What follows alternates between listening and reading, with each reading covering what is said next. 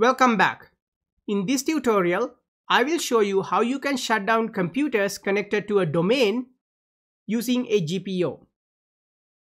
On your Windows computer, if you go to C Windows System 32 folder, there is a file called shutdown.exe.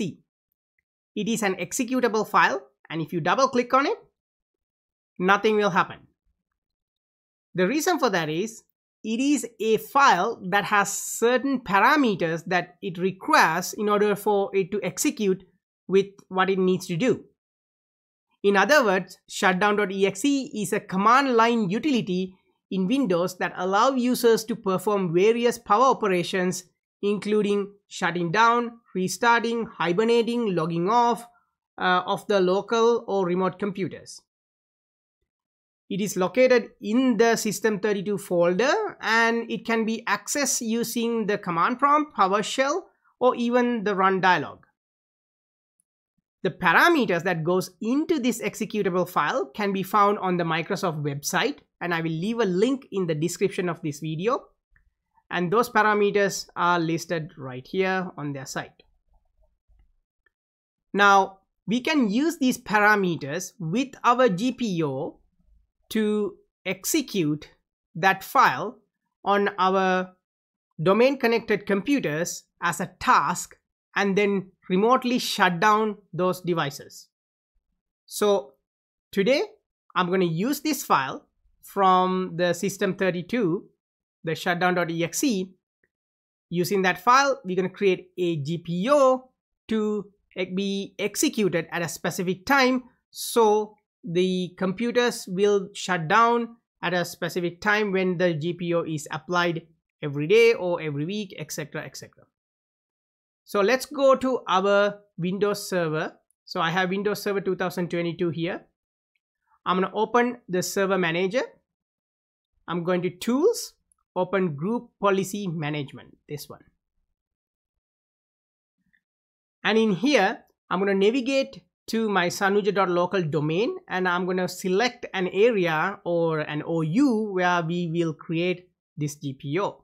So I'm going to create the GPO under Net IT Geeks OU, but you can select whatever the OU you would like to apply this.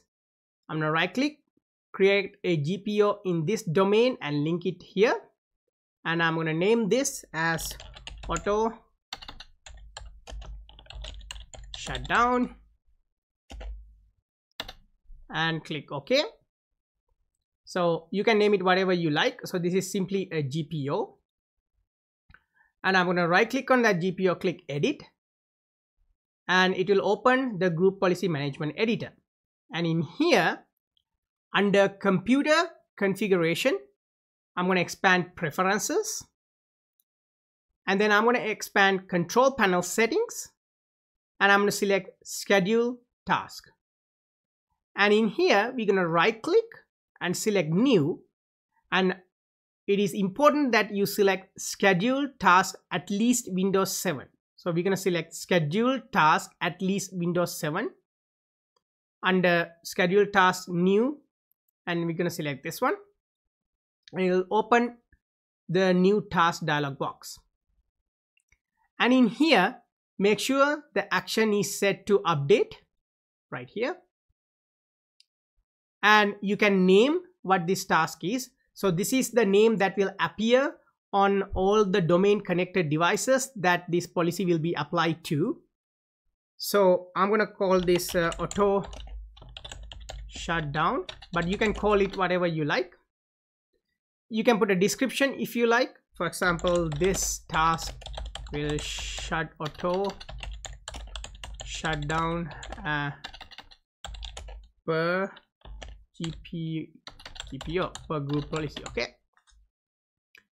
And then when running this task, what user account should be applied? So we can select what security options using this, where this will be applied. So if you click on change user or group, and in here we can apply to whatever the user you like. For example, if I go SYS and go check names, it shows system, but let's go Sanuja and check name, and here you go. So it shows that user.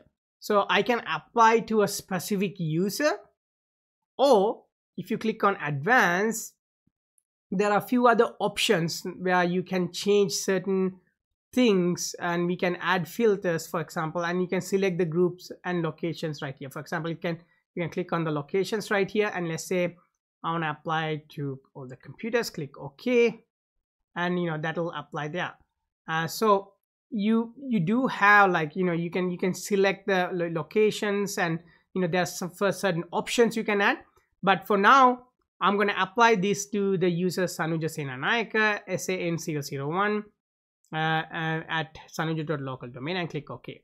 The next thing I need to do is to make sure that this task is run with the highest privileges. So I'm going to select this and click that one. So make sure it is runs with the highest privileges.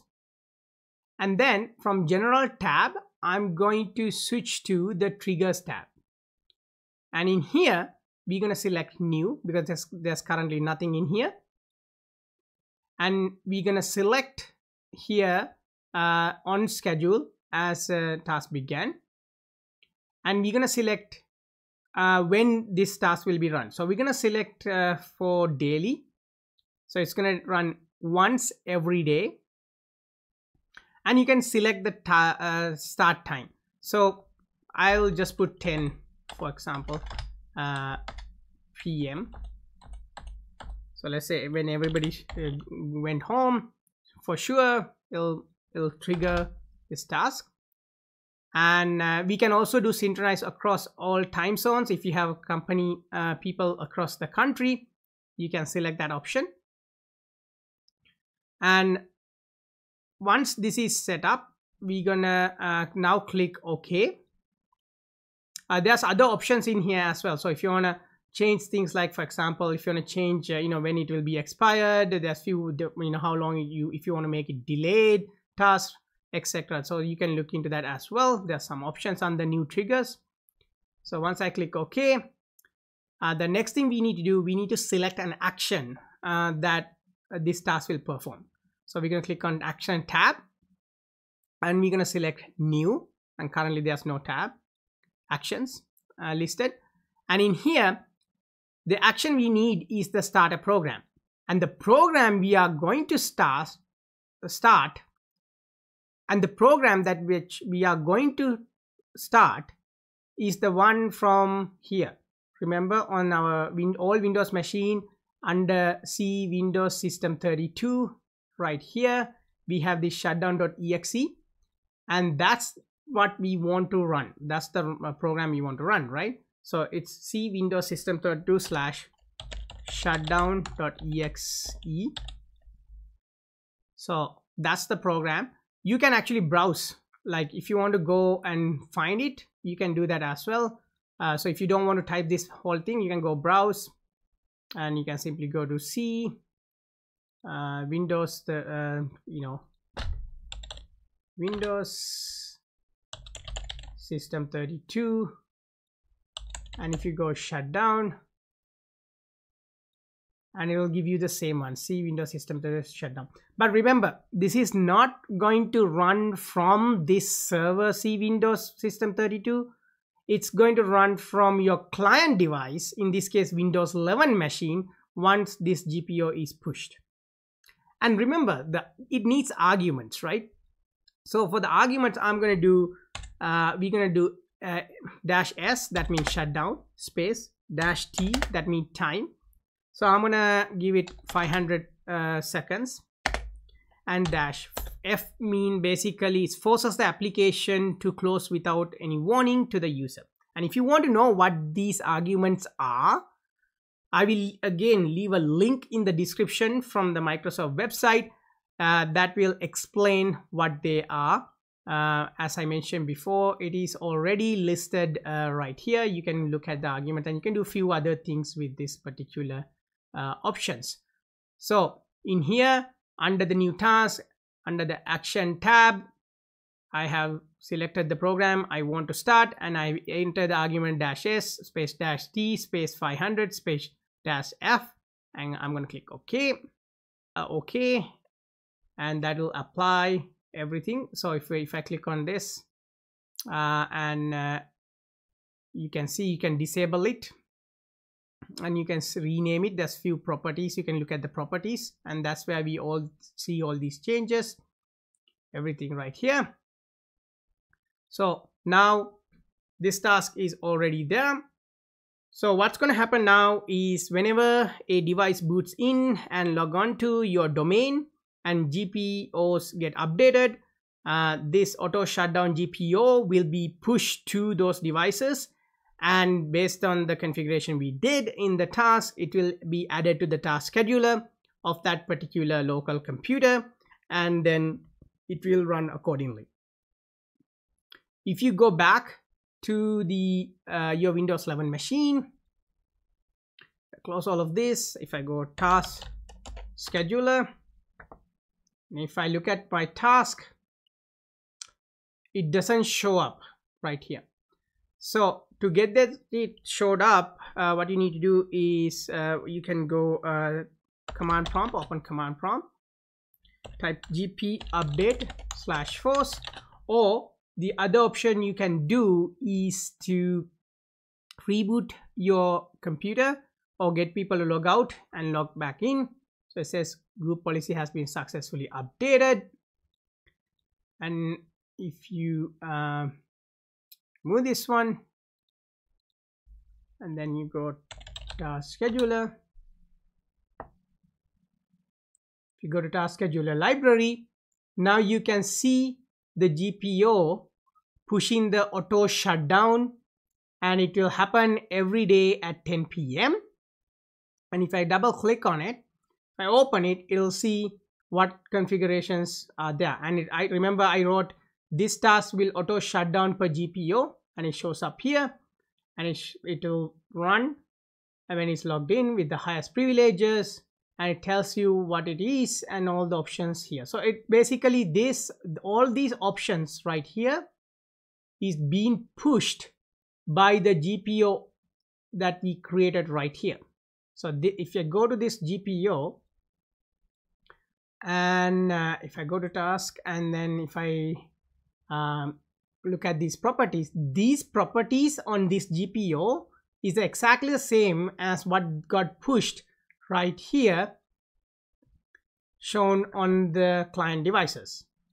And now if I actually run this, there you go, you are about to be signed out. Windows will shut down in 8 minutes. Shutdown will start at 10:02 a.m. So it will tell you when, it will give you an 8-minute window before it's shut down, but it will give you a warning. And that's how basically, the task scheduler based shutdowns can be pushed using a GPO. So this is a very good option if your company needs to shut down all your domain connected computers, Windows computers, at the end of the day or at the end of the week without even user intervention. It still can run it using this type of auto shutdown GPO push. If you have any questions or concerns regarding this particular topic, please reach out to me. Don't forget to thumbs up this video and subscribe to my channel. And for all the other Windows and CCNA and other IT related inquiries, you are more than welcome to reach out to me through either leaving a comment or by watching the videos from my previous tutorials and commenting on those items, and I will try to get back to all of you as soon as possible. Until next time, thank you so much and have a nice day.